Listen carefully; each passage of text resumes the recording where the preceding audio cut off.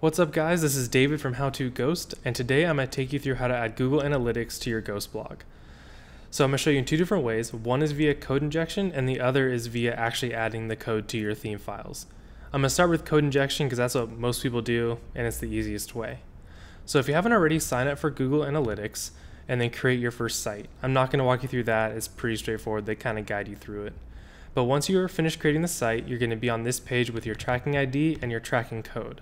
So what we're going to do is we're going to go ahead and copy this code, head over to our Ghost blog, log into the admin, and then click on code injection over here. Now we're going to go ahead and put this in the header. So go ahead and paste the code you just copied into the header, save, and now we'll go ahead and refresh the blog that we have.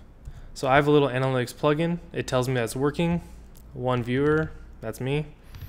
So we can see that the analytics is working just fine.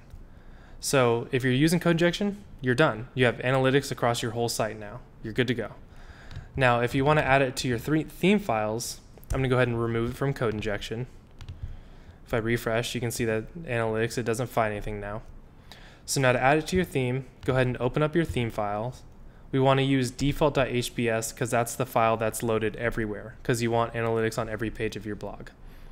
So again, you want to put this code in the header. So I'll go ahead and just put it right below these links. This is the default Casper theme. The formatting's messed up, that's okay. We'll save it, and now since we're editing our theme code, we have to stop Ghost, and then we have to restart Ghost.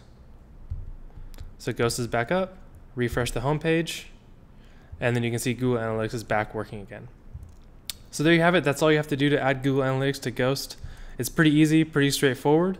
We have an actual text post on this that will link in the description, and if you feel like subscribing, we're going to come out with new videos every Wednesday, so we're going to keep this series going.